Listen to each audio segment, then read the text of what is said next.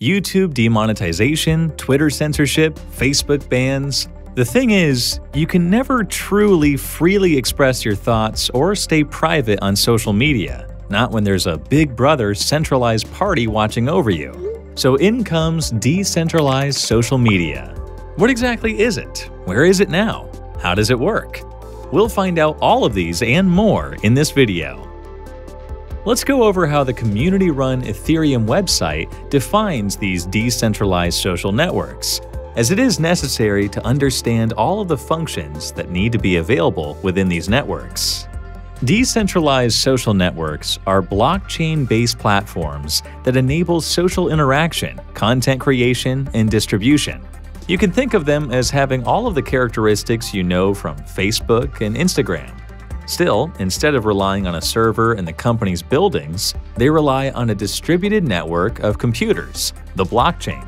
They are decentralized social media networks that protect user privacy and enhance data security. And they feature tokens and non-fungible tokens, NFTs, that create new ways through which users can monetize their content. Think of it this way. On Facebook, you have to enter your name, surname, age, location, and so on. The platform will also ask you to confirm your email, set images, and get as much info out of you as possible. In these decentralized counterparts, all you have to do is typically connect a DeFi wallet, a non-custodial one, where you own the private keys and begin using them, helping you maintain your data privacy. How do decentralized social platforms work? We must go over the social graph to truly understand how they work. This model is utilized across numerous centralized and decentralized social media platforms. The social graph is a social network model that maps everyone on a platform and establishes how they are related. This allows them to communicate with each other by utilizing the front end of the platforms, which refers to the things users can see and interact with. In the case of traditional social media platforms, they are self-contained and hosted on the server of the corporations that made them. Meta, for example, hosts Instagram and Facebook. On the other end of this spectrum, decentralized social media platforms exist by leveraging the power of a decentralized ledger, which is the public blockchain they are built on. This allows anyone, anywhere, and at any point to operate a node and access the back end of the network or create a decentralized application, DApp, and curate their feed.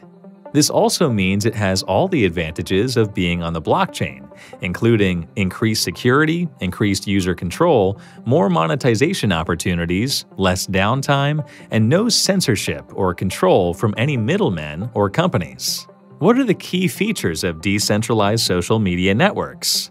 These networks get built on top of public blockchains, leveraging their decentralized and permissionless nature to build and facilitate the connection and content sharing functionality between people.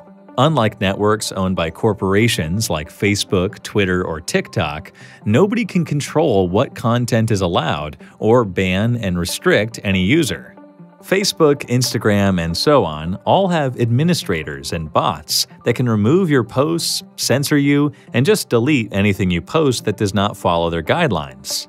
Decentralized social media platforms, on the other hand, rely on smart contracts instead, and rarely, if ever, censor you in any way. Anyone can connect their crypto wallet or create an account without needing to provide personal information, which maintains the high level of security, privacy, and anonymity promised by blockchain technology. By adding non-fungible token (NFT) functionality, these decentralized social media networks can feature avatars or images that still remain owned by the users, which means that users, if they decide to, can disconnect them from the social media network at any time and maintain full ownership over them. So, why do you need decentralized social media platforms?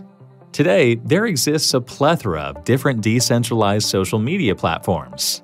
Let's go over and take a look at some of the most popular decentralized social media platforms that you need to be aware of in order to fully grasp what they aim to do. First, we need to look at Minds. Minds is a social media platform that aims to bring freedom of speech to people whilst also allowing them to earn crypto in the process. A decentralized Facebook, so to speak.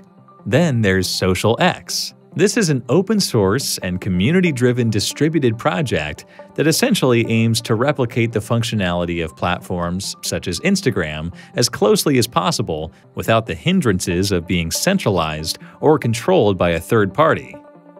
Next, we can look at BitClout, a decentralized social network with its own custom-built blockchain, which can scale social applications to 1 billion users, a close alternative to Twitter.